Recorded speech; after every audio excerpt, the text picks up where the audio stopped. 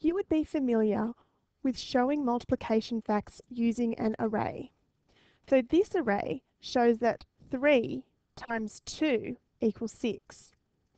If we take the same array and turn it around, we can show the turnaround fact, which is 2 times 3 also equals 6.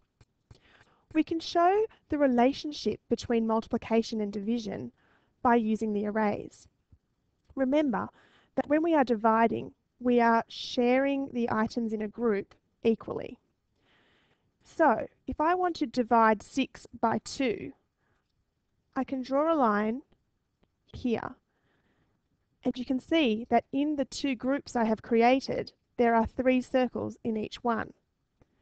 Therefore, 6 divided by 2 equals 3.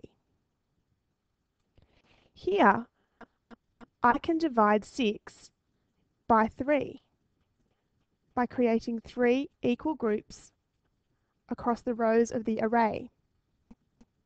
Here, I have shown that 6 divided by 3 equals 2, because there are 2 circles in each group I have created.